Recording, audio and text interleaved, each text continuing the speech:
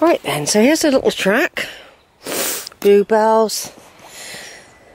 Somebody coming there. There's somebody. People all the time. That was lucky.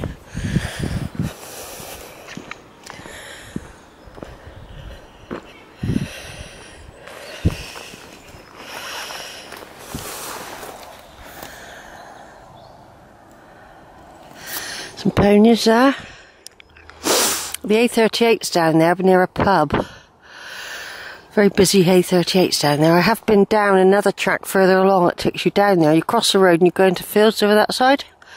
You go up to Shipham.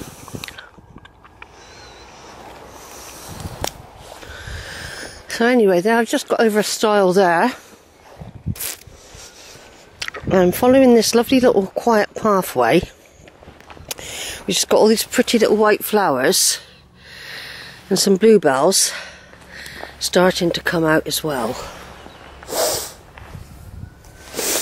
There's people playing games up there, some sort of throwing game.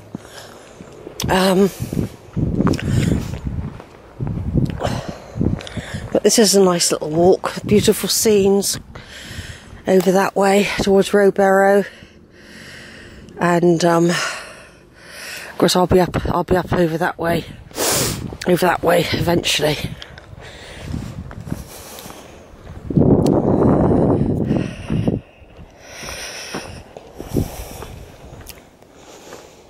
I found families out because it is a holiday. I think this is the last week of the school holiday. They got this weekend. They only went back to school for 2 weeks. Hardly back at all since the COVID came in a year ago. Anyway, they went back for 2 weeks and they were off again for Easter for 2 weeks.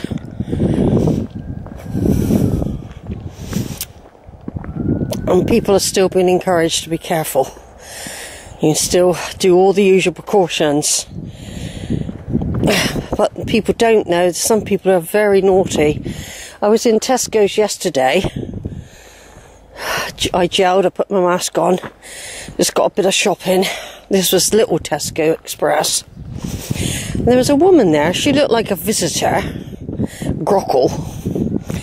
She had like a pink mask on. And when she was handling stuff, she suddenly took her mask down and started coughing, like really bad, and she was coughing all the time. And when she got in the queue, another woman gave her this huge glaring stare, and I don't blame her because that's exactly how I felt. She was coughing. And then she decided she forgot something, so she left the queue and then she ended up behind me. I kept my distance from her, but she wouldn't have. She would have been right on my shoulder. And no Tesco staff did anything.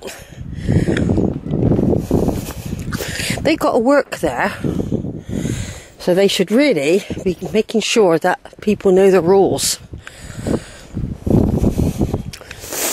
I sometimes walk down through that field there, but there's a lot of people playing these special games.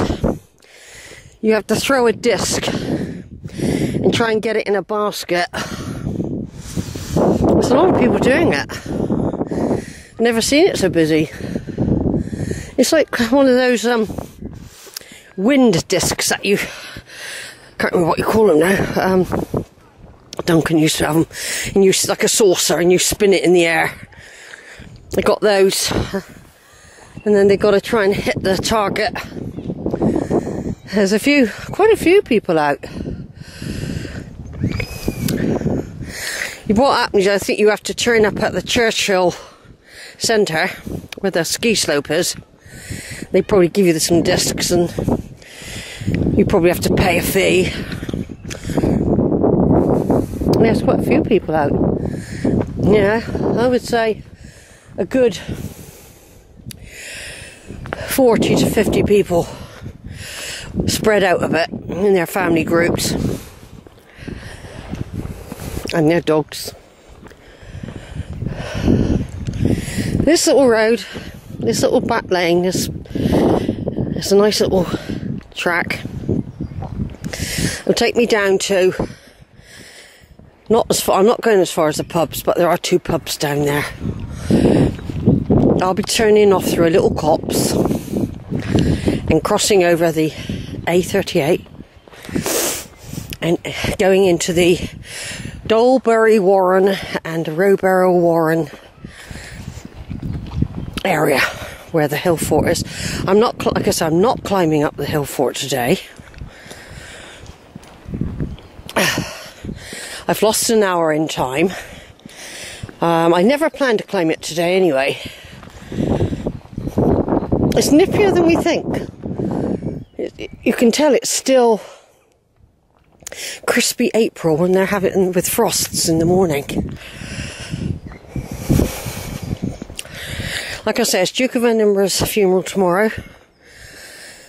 He's being carried by a self-designed Land Rover turned into a type of hearse. And all the men of the royal family are wearing just suits, because 2 aren't allowed to wear uniform anymore through various reasons. Haven't got their titles and they've withdrawn from duties. They're not allowed to wear their military uniforms anymore. I don't think Prince Harry realised that would happen. He's now a civilian. Big time. And Prince Andrew. Prince Andrew's under suspicion of being involved in some sort of scandal or other. With a bloke called Epstein, who's apparently committed suicide in prison for soliciting young girls. Anyway, we don't go on too much about that. That's just a bit of, I always do a little bit of news, so that when I listen to these tapes in the future, it reminds me of what's going on in the world at the time. America and England, UK I mean, are withdrawing all troops and military personnel from Afghanistan from September. There'll be a massive withdrawal. Oh, just not stopping. Smell the wild garlic. You imagine in May, this is going to be a blanket of white going along here. We smell it. So that's another thing that's happening. Apparently Afghanistan has, although it's got problems sort of with the Taliban, there has been a lot of progress apparently. To encourage people that their death of their loved ones out there hasn't been in vain. But they do still kill people. Like 2 women judges were assassinated at close range by blokes on motorbikes because they're still very against women doing anything, especially being judges. So 2 high judges, both women, were massacred. And and that's just one example. We're still trying to convince China to cut down on its coal consumption because of global warming.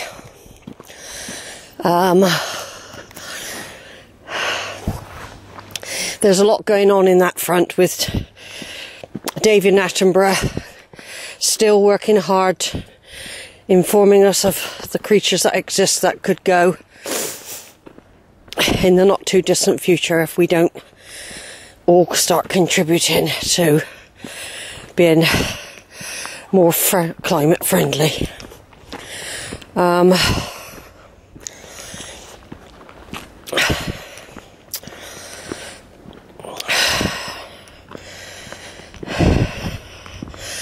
So basically,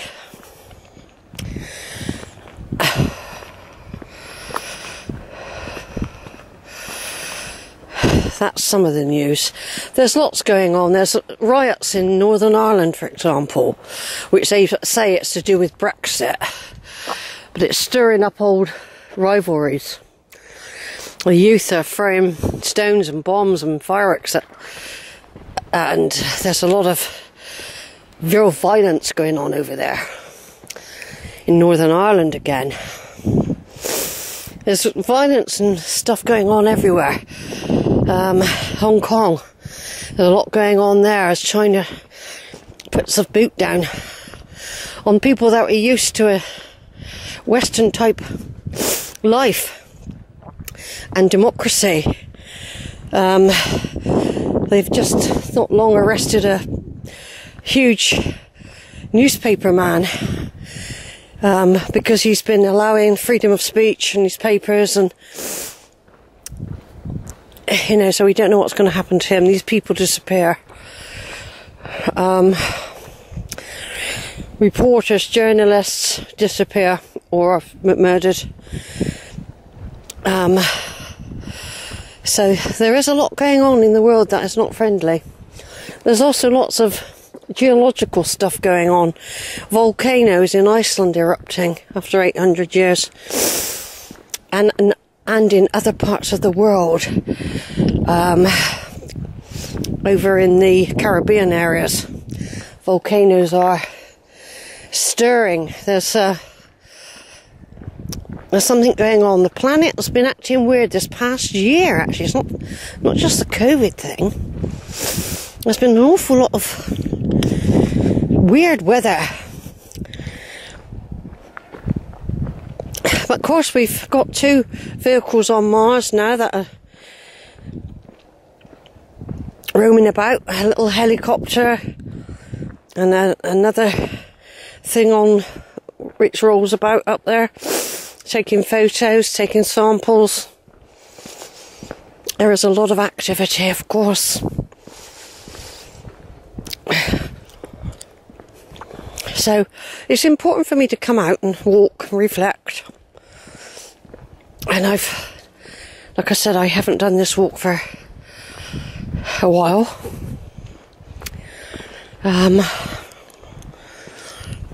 It doesn't feel that long ago, because it's not years. But I have had to hold back from using the bus services. And another reason for doing it this week is I thought, no, next week, and the kids go back to school, some children do use the public buses. But most of the kids I've met are really good. Children are. They wear their masks. I must admit, I'm really pleased that they have cottoned on to this. Lovely views over there, look, our gorgeous Somerset. Beyond those trees we've got the Hill Fort. And over there, right over there, you can't see it, the trees in the way, is Crook's Peak. The Mendip Hills. Over and out, everyone.